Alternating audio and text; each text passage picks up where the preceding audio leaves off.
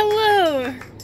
It is, as of recording this, October 12th, 2018. I just did a live stream. I'm now a little bit sweaty. Whew, because I'm just bringing everything up and down the stairs. There's a lot of gear, and I am going to be going on this vlogging adventure alone. That's the first time, I think, ever in the history of my channel where Alexander's not going to be with me. So I'm going to be talking to you guys probably more often than not. And I don't know what I just smeared across the lens, but it actually looks really pretty. I'm on my way to Rock & Shock 2018, which is in Worcester, Massachusetts, and I am definitely running late. It is 10 minutes before the doors open, and I'm 2 hours away. It is time to drive, and I'm not going to vlog and drive. Sorry, but I will talk to you later. Bye! Okay, so I made it in. And right now I'm kind of just looking for the Trick or Treat radio setup, because that's where everybody that I know is. Found him! Hello!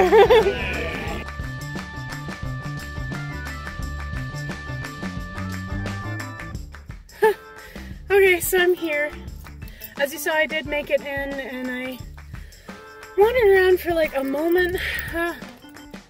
But honestly, I feel so weird being here without Alex. I miss you, Alex. Tomorrow I need to be nice and social. You know, make some friends, talk to people. I get so weirdly nervous sometimes, but tomorrow I'm gonna come and be like, yes!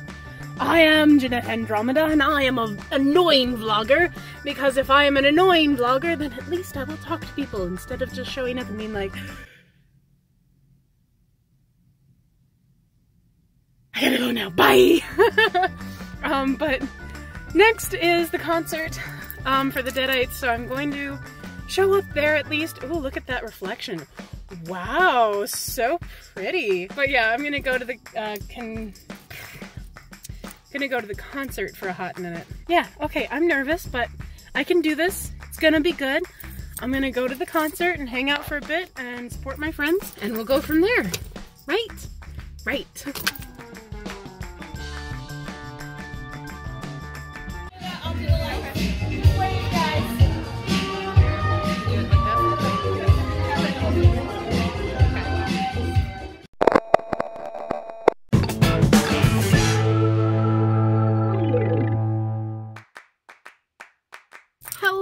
Friends, I am back at Rock & Shock for Saturday, and I'm determined to go in with a confident personality. Definitely, I think the wig and cosplay will help a little bit. I'm wearing Sally again today. I am super late. I'm pretty much just in time to watch the Trick or Treat radio record live.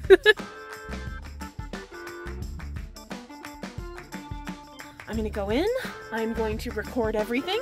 It's gonna be great. I'm going to have fun at Rock & Shock. I'm probably gonna spend a little money on something cute, because there's some really cute booths with some lovely gothy things that I need in my life. I already saw that with the brief, like, panicked walkthrough I did last night. I don't know why I was so nervous last night. I really was genuinely nervous. I was like, I don't know if I should be here.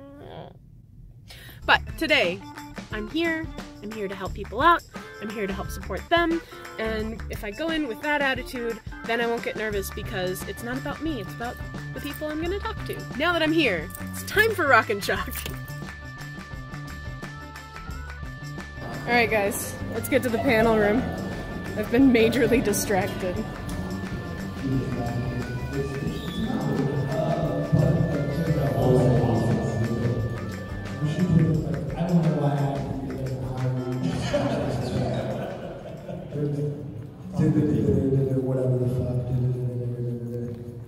So we typically do horror. I would say 90% horror, but we do stray outside a little bit. Like we do some action stuff, and like Low Life, definitely. I was more of a sort of crime.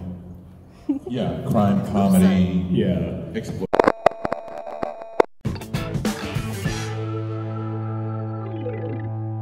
And one of the cool things about doing it is a lot of times we never know when the director is actually listening to the show, which has happened a few times. We've had directors call in angry voicemails. Every time Bill is on shit on the show, the director is listening.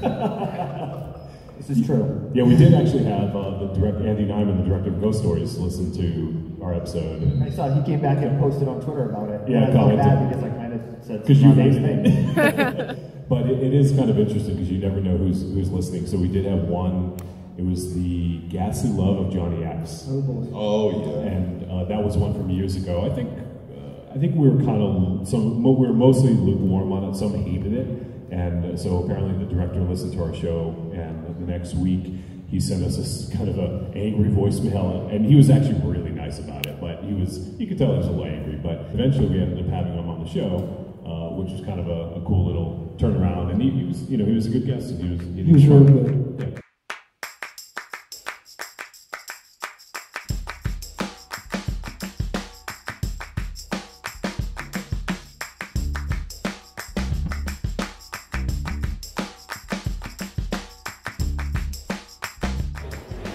So say hello, what's your name? My name's Steve Van Samson. I'm a horror author. You wrote this. The Bone Eater King. I wrote that postcard. Oh, the postcard. I wrote the postcard. This is all I've done. Oh, wow. This is my body of work. We're suddenly less impressed. Yeah, so I have 2 books. The Bone Eater King is the first one, and the sequel is called Marrow Dust. It's a series of like post-apocalyptic vampires set in Africa. My big thing was like, okay, vampires, but they're not going to be pasty white dudes. That's what I'm saying. I love it. I mean, this guy's pretty pasty gray. So I would say that the printout came out a little light. He is gray. Okay. He's specifically the only gray one. They are all like pure obsidian black, except for him. There's a very good reason why he's the only gray one. That's really cool. The first book is really figuring out who this guy is, and you don't know his name. He's the man in red. He starts out and he's amnesiac. He has no idea where he is, why he is, where he is. So imagine this: you wake up and the first thing that you see are your own bloody hands, and you are just out in the savannah, and endless nighttime and grasslands as far as you can see, and you don't know how you got there, you don't remember who you are, and then there are just eyes in the distance in the dark, and they start to laugh. And what do you do?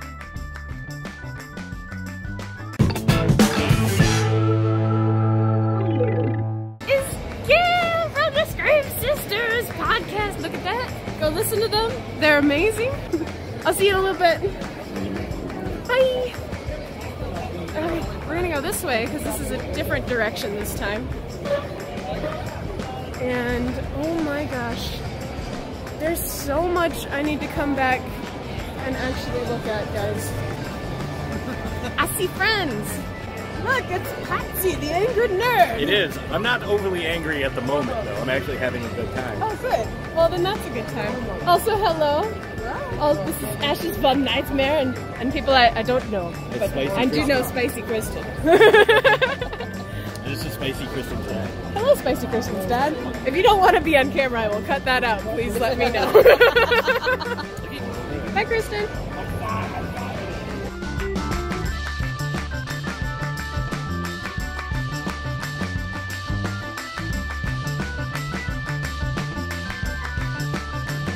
Hello. Hang on. Let me do this like nice dramatic thing. This isn't awkward at all. Hello, friend. No, that actually really is awkward. But thankfully, we've talked a little bit, so it's not entirely terrible. Cool. I mean, I'm awkward anyway. You're gonna catch me like somebody's gonna freeze frame this, and there's gonna be like, you know, like that face. So I'm just gonna make that face throughout the interview, just so. Perfect. Just right now. Yeah, exactly. So it's intentional. So just for consistency's sake. So this is Holy Crow. hi, my name is Meff. M-E-F-F. It's like Jeff, but with an M. Rowan. Anything but he, him, please. Yes. Gotcha. Yay! So Rowan and I are members of a queer and trans witch collective called the Witch Hunt Collective, where we are all teaching each other different practices and different forms of magic. We're learning tarot together, divination, herbalism, different spell casting, different kinds of studies of spell casting, different tradition, ritual work, as well as just kind of queer solidarity, kind of teaching each other how to be community, how to be a family, like queer family, the importance of queer family, the importance of queer eldership, because we do not produce sexually, we just have fun sexually. So yeah, I don't know, how's it work for you? Because I'm old and Rowan is not. So. Yeah, I mean, it's a lot of fun. It's a good space for me to like be myself outside of like my home. Like, it's just good. Like, I can wear this shit. Yeah. You know, Also, like and it's fun. this. So, I gotta zoom, like, you really look baller. like this is my gender right here. Yeah. But like, I don't know. It's been really good in terms of like exploring myself in that way, as well as learning so much stuff about witchcraft and queer magic, and it's been great. It's been really great. And I get to be an old queer with a bunch of cats that lives in Salem, so Which is great. I'm living the dream. Yeah. Absolutely.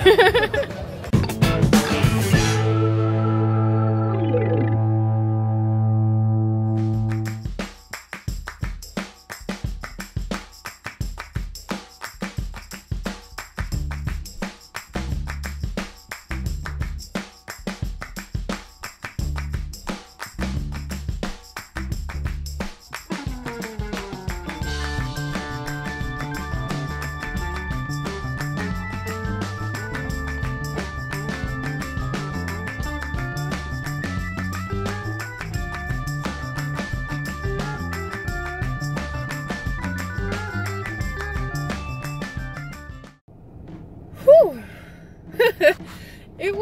That was fun.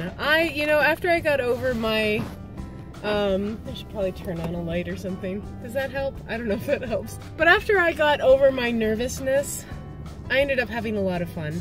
This is gonna be an interesting vlog. I have no idea what this is gonna turn out to be, but I hope you enjoyed it. And if you like this video, make sure to leave me a thumbs up and let me know if you like these vloggy adventure type things. I definitely like having an excuse to go places and travel. Anyone that I met and interviewed or chatted with or whatever, if they have a podcast, a Instagram, something, that's all going to be in the description below. And just to everyone at Rock and Shock, thank you for making me just... You guys are my family. You know, I am so blessed to have such amazing people in my life. So I thank you so much. I love you guys, and I will see you next week. Also, I'm losing my voice. Okay, talk to you guys later. Bye!